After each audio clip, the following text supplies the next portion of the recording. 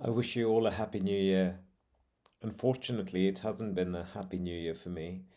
On the 30th of December, I found out that one of my best friends had suddenly died of a heart attack. This was someone I'd known for almost 20 years. This was someone I respected, admired, and adored, much like I did my own father.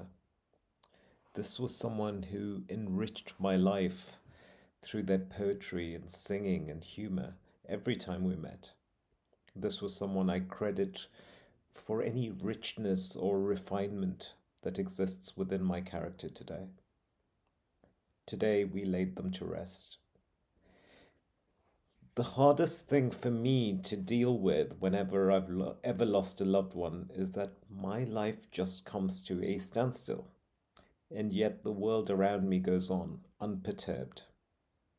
My rational mind tells me that life goes on, but my broken heart wishes for it to stop because there are some people in our lives that are so important that it is the least that they deserve.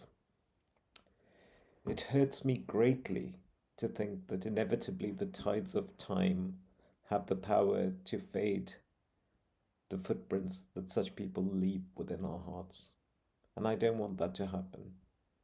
I want my friend's memory to endure within me for the rest of my life. For this reason, as a tribute to this greatest of souls, who imbued my life with so much charm and grace, I will offer 12 free 30-minute virtual consultations every year to anyone who feels that they may benefit for as long as I continue to practice medicine. Please email yorkcardiology, Y-O-R-K, cardiology, C-A-R-D-I-O-L-O-G-Y, @gmail.com if you feel that this offer may benefit you. My friend's name was Dr. Saeed Abu Muzaffar, and I will miss him very much.